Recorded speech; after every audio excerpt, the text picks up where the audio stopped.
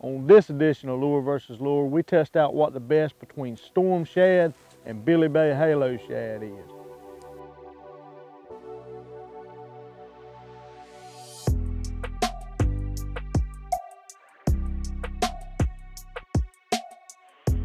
Captain Kevin Dewar throwing the halo shad.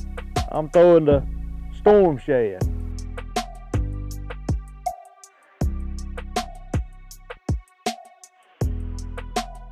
There he is. Finally got one. Old head thrasher. He choked that one.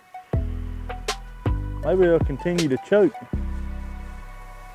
The old Betts halo shad strikes again. That's right.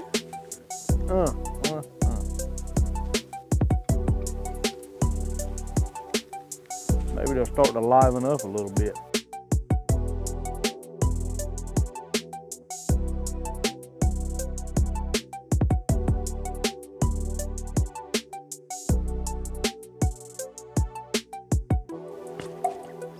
Look at there. Dang, 3-0, boy. Ain't that pretty? That is a pretty fish.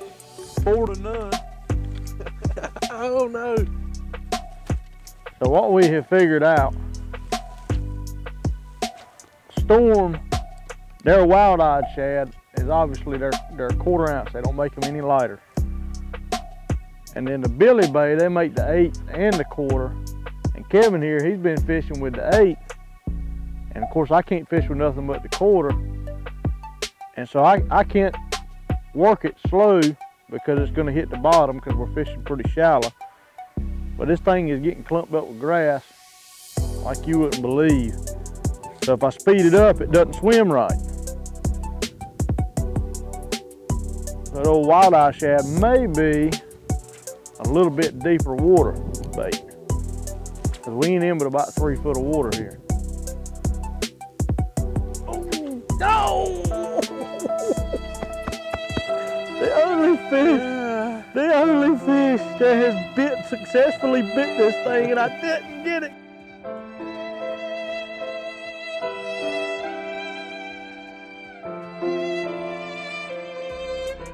All right, guys, we've been out here all day.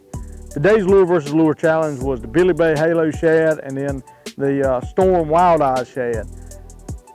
Kevin here, he beat me senseless by what, 5 fish? Yeah. And man, I fished this thing hard. I've changed colors, I've tried everything, and sometimes lures just do not work. It's the day, the elements, what have you, and I could not get a bite. I missed several fish, about lost my mind.